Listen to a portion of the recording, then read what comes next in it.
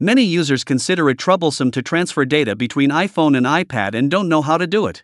Don't worry, in today's video, we will show you 3 tips to sync iPhone and iPad easily. Let's get started. The first tip is to sync iPhone and iPad using iCloud.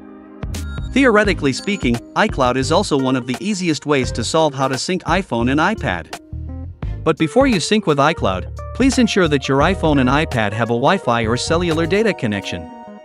Sign into the same Apple ID on your iPhone and iPad. Next, tap on your Apple ID in Settings and choose iCloud. Tap on Show All and turn on iCloud Sync as you need. Finally, all data that you selected will be synced on your iPhone and iPad. The second tip is to use AirDrop. With AirDrop, you can wirelessly send documents, photos, videos, websites, map locations, and more to a nearby iPhone, iPad. Now, let's show you how to do it. We take photos as an example. Turn on Wi-Fi and Bluetooth on your iPhone and iPad. Next, turn on AirDrop and choose Everyone for 10 minutes option on your devices.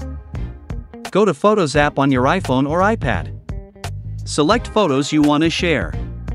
Tap on Share icon and choose AirDrop. Click the device name you want to share and done.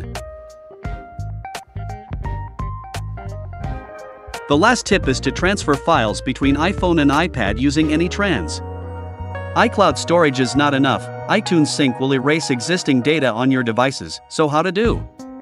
We recommend trying AnyTrans to transfer files between iPhone and iPad. Let's show you how to do it. Download and run AnyTrans and connect your iPhone and iPad via a USB cable to PC or Mac.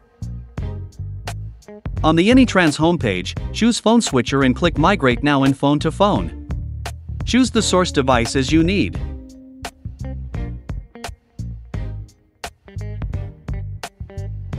Next, choose the data you want to transfer, such as photos, contacts, messages, etc.